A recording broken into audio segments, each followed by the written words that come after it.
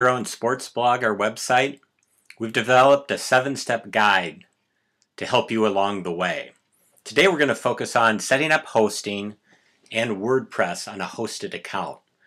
There's two different types of ways to interact with WordPress. One is through WordPress.com, where the service is free, but you have no ownership of your site. And as such, you really can't do advertising on the site, and there's a lot less flexibility.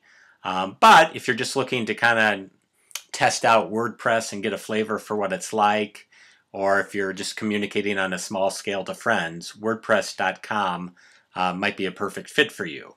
On the other hand, if you're looking to really monetize your site over time and include advertising, include ownership, and have a lot more flexibility regarding your site, then WordPress.org is the way to go. And that's what we're advocating in this approach. So we're going to focus on setting up hosting and WordPress. So the first step is to go to Google and type in how to start a sports blog. And as you can see, what pops up first, at least as of today, is our little introduction guide. So go ahead and click on that, and you should come to a page that looks like this. And so this page outlines the complete 7 steps, but we're going to focus in on steps 4 and 5, which are setting up your blog on a hosting service and installing WordPress and deciding on the theme. Okay, so what you're going to want to do is go down and scroll down to step number 4 and click on Bluehost. So Bluehost has been the host for Sports Feel Good Stories for over 6 years, and we have nothing but great things to say about it. Very professional, great customer service, quick with answers, and very reasonably priced. And because of the volume that they do, there's no concern that they might be going out of business in any time in the near future. And so there was just a lot of positive things about Bluehost when we did our initial research.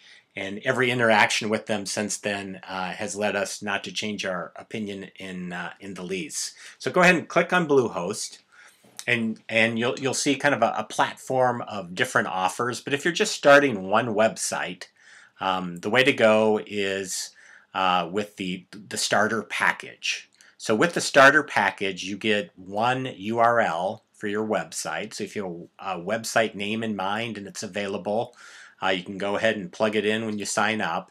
And you also get up to 100 email accounts. So let's say that your website name that you've decided on is www.victorynow.com.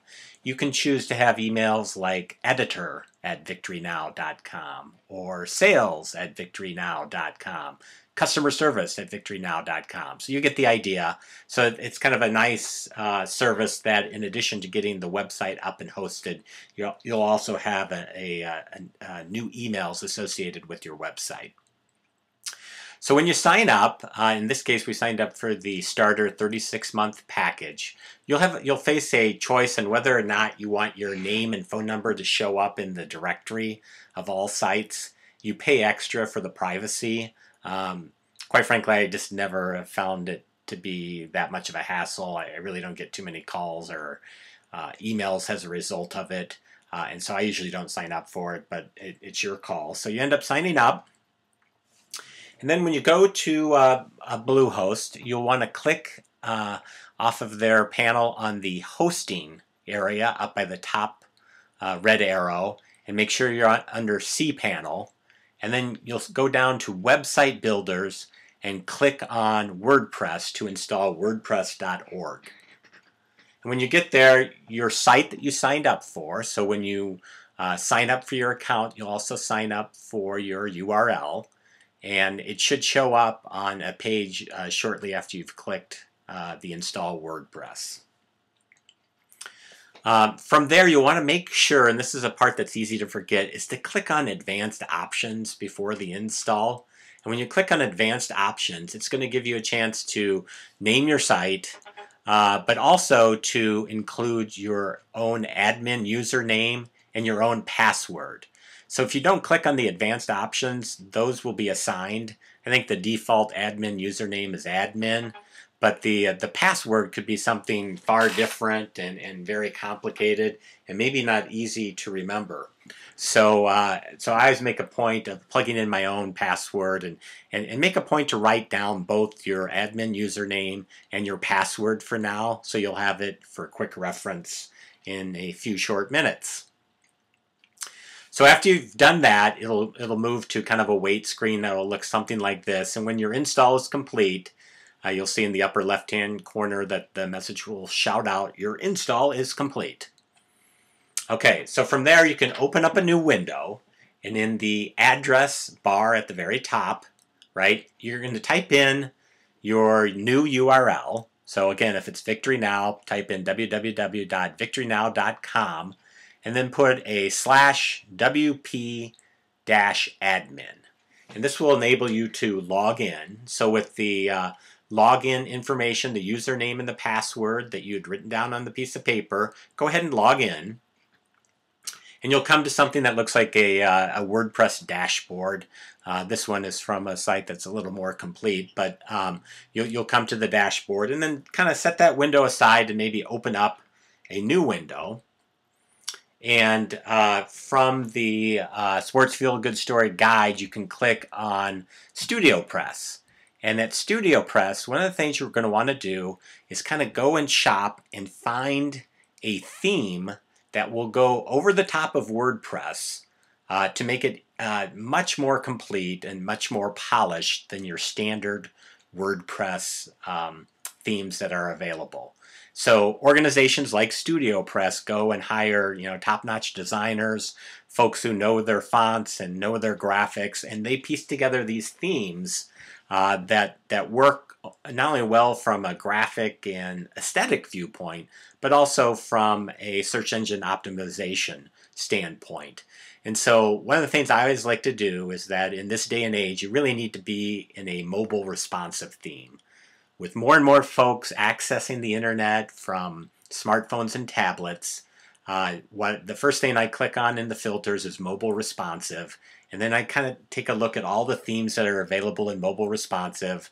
I find one that I like, and really, you can change the colors and the logos and stuff will change. What you want to look for in a theme is something that you like from a general formatting standpoint, because the closer you can get, the fewer changes you'll need to make down the road.